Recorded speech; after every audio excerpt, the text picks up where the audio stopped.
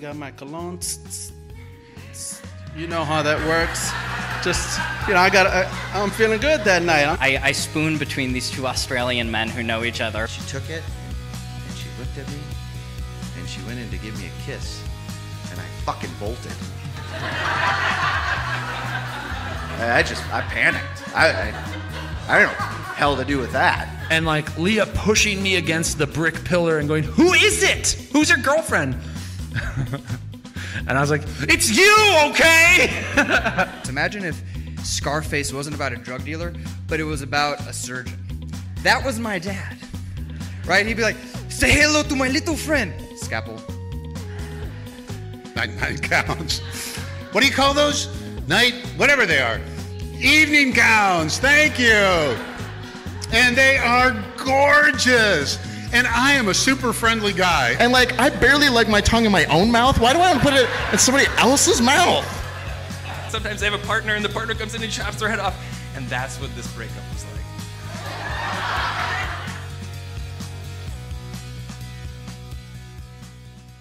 Our next storyteller dated his cousin. This story is called The Vile Projectile. His name is Jonah Solheim, so clap for him.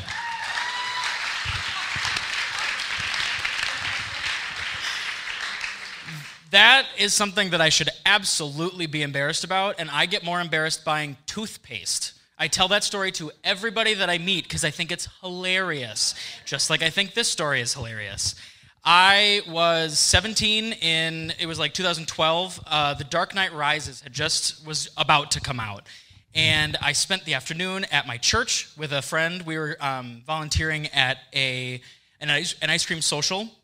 We were handing out food to all of the people that came. We were having a good time. We're building community. We're talking. We're having a good time.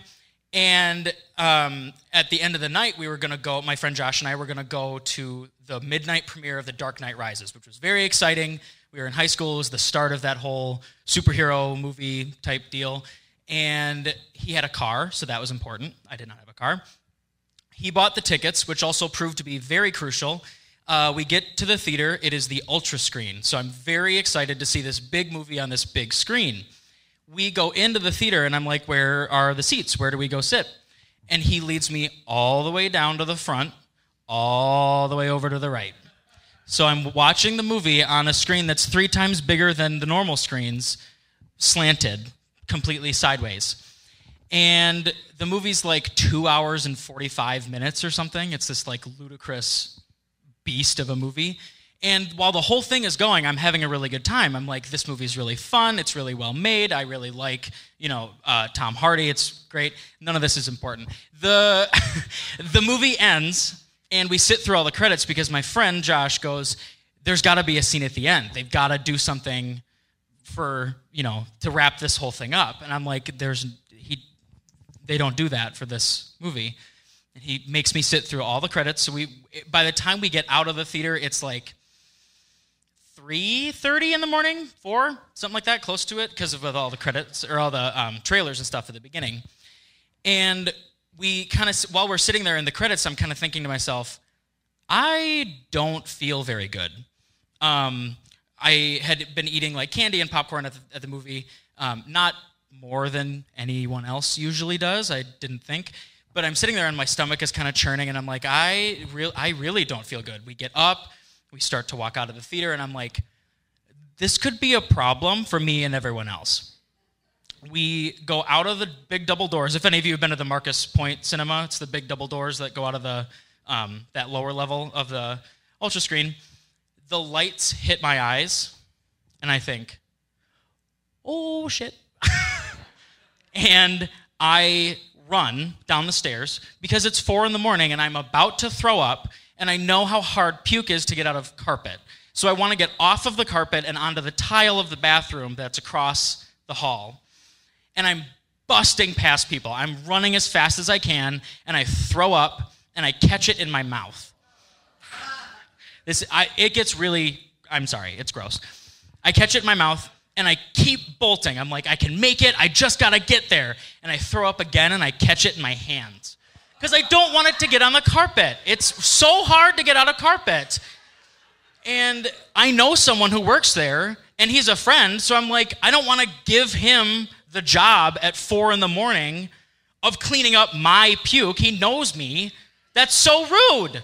So I'm running to the bathroom, and I'm bumping into people, and I get to the bathroom, and I hit tile. My feet hit tile, and I drop the puke, and I run to the back stall. I'm throwing up more than I've ever thrown up in my whole life. And I'm crying because I don't know what's going on.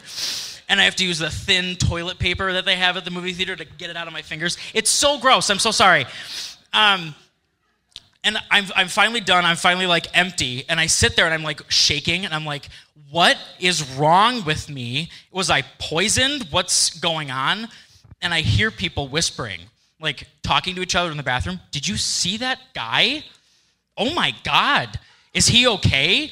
Someone should call somebody. And I'm like, they're talking about me. I'm the guy. Like, oh my God. I come out of the bathroom and my friend Josh grabs me. He goes, we have to go right now. And we head out and I'm like, what's the problem? He goes, that guy wants to fight you. What guy? He goes, you threw your puke on a guy.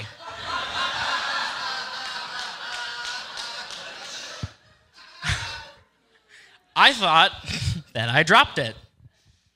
I bumped into somebody and dumped my puke all over him. And then I ran away. So it turns out I get very motion sick, especially if I sit very close to a movie screen. Also, very bad food poisoning from all the food from the church that was mass produced very quickly. So there's no moral to this story. Don't sit in the front row of movie theaters, I guess, is my message that I'll leave you with. Thank you very much.